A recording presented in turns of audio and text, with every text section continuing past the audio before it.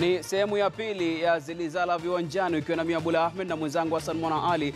Tunazungumzia masuala chungu nzima ya spoti Kenya, Afrika Mashariki na ulimwengu mzima kwa ujumla. Na tukisalia humu nchini ni kwamba timu ya taifa Harambee Stars imepanda nafasi 2 katika orodha ya timu bora duniani kulingana na FIFA licha ya kutocheza mechi yote tangu mwezi Machi. Kenya imepanda kutoka nafasi ya 113 hadi 111 ingawa walipoteza mabao 3-2 dhidi ya Jamhuri ya Afrika ya Kati kisha wakambulia sare ya mabao 2-2 na Comoros. Mkufunzi mpya Sebastian Minye ameanza kampeni ya kukinoa kikosi akipanga mechi 5 za kirafiki kuanzia tarehe 25 mwezi huu nyumbani dhidi ya Uswazi. Otinya, kola wewe mbalisha na nini Otinya hapo kwika. Wateke yapata ball kwa space.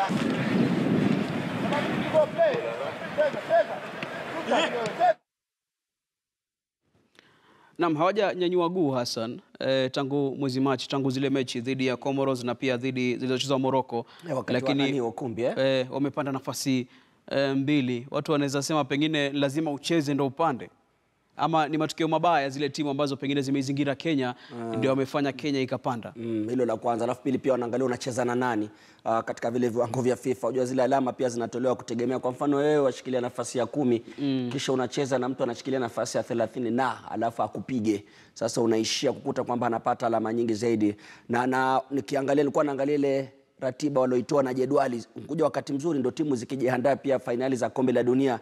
Ingawaje abula watu husema kwamba vile viwango vya FIFA visikubabaishe, visikitue wasiwasi. Manake kama kuangalia vile viwango utakuta timu hutarajii kama zile mechi za kirafiki tulocheza nao wapinzani, nafasi ilikuwa kule chini, lakini angalia walishia kumega kutoka kwetu.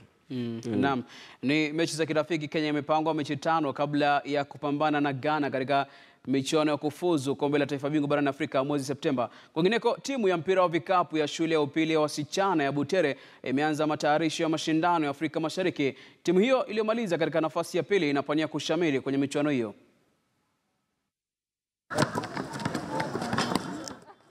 Wakiwa wanashiriki kwa mara ya kwanza katika mashindano ya kitaifa ya shule za upili, timu ya mpira wa vikapu ya Butere Girls ilifanikiwa kumaliza katika nafasi ya 2 nyuma ya mabingwa Kayatiwi. Mabingwa hawa wa eneo la magharibi walionyesha mchezo wa hali ya juu wakiwacharaza Kayatiwi kwenye michuano ya makundi na kusitisha rekodi yao ya kutoshindwa katika kipindi cha miaka 2.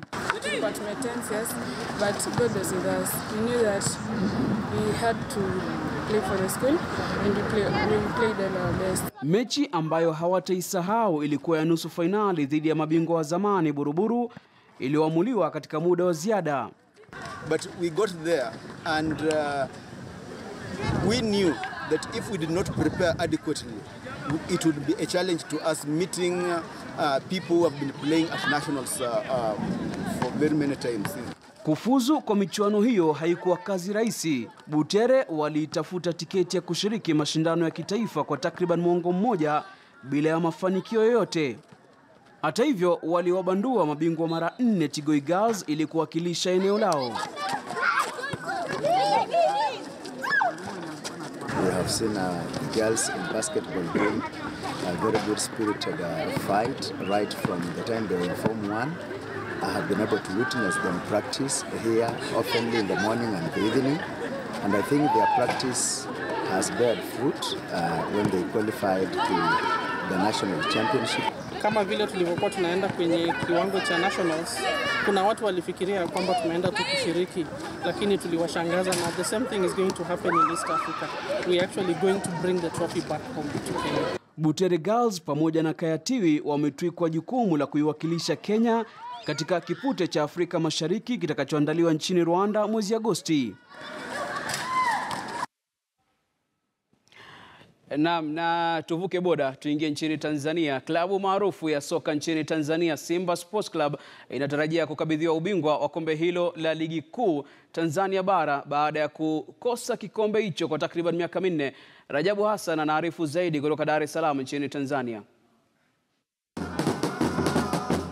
Ni takriban miaka 4 klabu ya wekundu wa Msimbazi Simba imekuwa ikipigania kutoa ubingwa wa ligi kuu Tanzania bara, na matokeo yake watani wao wa jadi Dar es Salaam Young Africa ndio waliotoa mara 3 na vijana wa Rambaramba Azam FC wao wakitoa ubingwa mara 1. Lakini msimu huu wekundu wa Msimbazi Simba, mara baada ya kumpa mkataba kocha Mfaransa Rochantre kukinoa kikosi hicho, hawajapoteza mchezo hata moja, ambapo msemaji wa klabu hiyo Haji Sande Manara amesema wanaimani watamaliza ligi msimu huu kwa kuvunja rekodi ya kutokupoteza mchezo utakaokoleza ubingwa wao wa 19 wa ligi kuu ya Vodacom. Azam na Simba waliwahi kumeza ligi unbeaten, lakini ligi ilikuwa timu ngapi? 12. Brothers, guys, timu hizi 16. Msijitoe ufahamu mkajitia kama amnazo vile. Ligi ile kwa mechi 22, hii ligi mechi 30. Tumebakisie tu kwa Barcelona na wenzetu juzi wamekamuliwa duniani. Tunashukuru Mwenyezi Mungu. Lakini siri ya mafanikio ambayo yanaanza kuonekana ndani ya klabu hiyo yanatokana na mabadiliko mfumo utawala, yani mfumo wa hisa, ambapo klabu hiyo itafungua Simba kampuni ya mashabiki wote pamoja na wadhamini wake. Mfumo wote umelenga katika kuifanya klabu iweze kujiendesha kibiashara. Na klabu inapotaka kujiendesha kibiashara, soko lake ni sisi wanachama pamoja na mashabiki. Licha ya kutoa ubingwa wa ligi kuu Tanzania bara, klabu ya Simba inakuwa klabu ya pili kwa kutoa ubingwa wa mara 19, huku watani zao Yanga wakiwa ndio waliyetoa ubingwa mara nyingi kuliko klabu yoyote Tanzania, wakitoa ubingwa mara 27. Rajab Hassan, KTN News, Dar es Salaam. Wanajulikana kama wekundu wa Msimbazi, hongera Simba kwa kunyakua taji hilo mwaka huu. Wamelikosa kwa muda mrefu Hassan. Yanga wakichukua Nazungumzia kipindi cha miaka 4, bado Yanga wale wanatawala, hasa mara 27 wamelichukua taji. Alikuwa anazungumza na naibu waziri wa kutoka kule Zanzibar majuzi, akiniambia yeye ni shabiki wa Yanga. Wakati wake akijipiga kweli kifua, alikuwa hajacheza ile debi, wakaishia kufungwa na hawa Simba. Na ule utani wa mpira Abula, kule ni shughuli za kitaifa. Utaona Yanga na Simba hata kabla ya kucheza na baada ya kucheza, gumzo bungeni, wabunge wakirushia, yani kuchokozana na kufanya mchezo uwe mtamu. Sasa Yanga naweza nikasema wapishe Simba, maana mashindano yajayo klabu bingwa Afrika tutaona Simba. Na ukitembea sasa hivi mitandaoni kule, Simba wanasema ukiona manyoya jua ameliwa. Kwa hiyo Simba amemla Yanga. Na Abulo sawa kwamba Azam kidogo imfanya kushuka, ilikuja vizuri wakati wao, nakumbuka wakivuma mieno wakiwa kule, watoto wazuri kutoka hapa Kenya, afu Yanga ikachukua muda, Simba tena imetawala. Ligi tamu ile. Kuna mhemko na msisimko hasa kwa hizi timu mbili, na si kwa timu mbili pekee. Kuna wakati nilikuwa kule, Yanga ilikuwa inacheza mechi na si dhidi ya timu kubwa ambayo inafahamika sana, lakini uwanja ulikuwa umejaa nusu, uwanja ule wa Dar es Salaam, uwanja wa kitaifa. Kitu gani ambacho pengine tunakosea hapa? Manake licha ya mechi ya juzi Gor Mahia na Hull City ambapo uwanja wa Kasarani ulijaa hadi pomoni, ni nadra sana kuona uwanja unajaa katika mechi ya ligi kuu ya soka nchini ukilinganisha nchini Tanzania. Wakati Simba inacheza na Yanga, uwanja unajaa mpaka hakuna mahali pa kukanyaga. Ule utani Abula, maana kweli kama hapa kwetu kitambo ulikuwa ukisikia Ingwe inacheza na MOW au Gor Mahia hata imekwenda cheza na Bandari, tuseme idadi ilikuwa kubwa kuliko ilivyo sasa hivi. Na haswa Yanga kwanza wakienda kule vijijini, labda wamekwenda cheza na Singida, Mtibwa, Majimaji, watu watajitokeza. Nafikiri Abula bado ni ile mapenzi ya ule mpira, usimamizi wa timu. Ona kama hizi timu Yanga, umesikia Simba pia wanataka kuiga huo mtindo. Ukiwa shabiki, wewe ni mwanachama wa timu, wewe unahisa, yani unahisi unamiliki ile timu. Lakini hapa kwetu na usimamizi wa vilabu vyetu Abula, kila mmoja na tumbo lake. Na ni kitu ambacho natarajiwa kitarekebishwa katika muda unaokuja ili kuzidi kuleta ladha ya mechi mbalimbali. Ni siku ya 17 ya mwezi wa 5 mwaka 2018. Hebu tutupie jicho na michezo ambao amezaliwa siku kama leo na kutia fura katika nyanja mbalimbali michezoni. Wa kwanza amezaliwa siku kama leo ni mchezaji tenisi Johanna Konta. Ametia fora hasa miaka hivi karibuni. Alizaliwa katika nchi ya Australia siku kama leo mwaka 1991, lakini akashamiri baadaye. Baada ya kushamiri katika mashindano mbalimbali mwaka 2012 akabadilisha uraia na kuiwakilisha nchi ya Uingereza hadi wa leo. Ameshamiri katika mashindano kama nilivyosema awali, akiingia katika nusu finali ya Australian Open au finali ya mwaka 2016 na pia kushindana katika dimba la Olimpiki ambapo aliingia katika robo finali. Miongoni mwa wachezaji mahiri, aliweza kupanda kutoka nafasi ya 150 mpaka ndani ya 4 bora mwaka 2016. Miongoni mwa wachezaji ambao wamepanda kwa haraka, kwa kiasi cha haraka sana katika mchezo wa tenisi.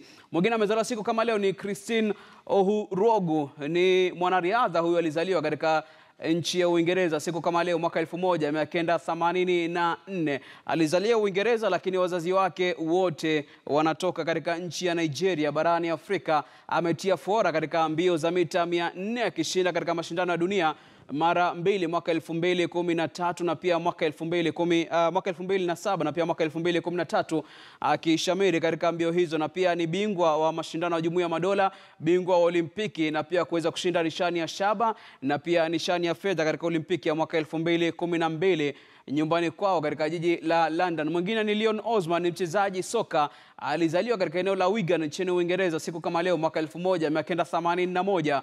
Osman amechezea timu moja tu, tunaweza sema alienda kwa mkopo klabu ya Derby, lakini amechezea sana klabu ya Everton zaidi ya miaka 15, akiwa miongoni mwa wachezaji mahiri katika timu hiyo na pia kuwa kiongozi nahodha wakati mmoja. Alikuwa nchini hivi majuzi wakati wa ziara rasmi. Nakumbuka timu ya Everton ilikuwa Tanzania, na pia miongoni mwa wasimamizi wa timu hiyo akawa nchini Kenya ili kusaidia kukuza talanta za soka nchini Kenya.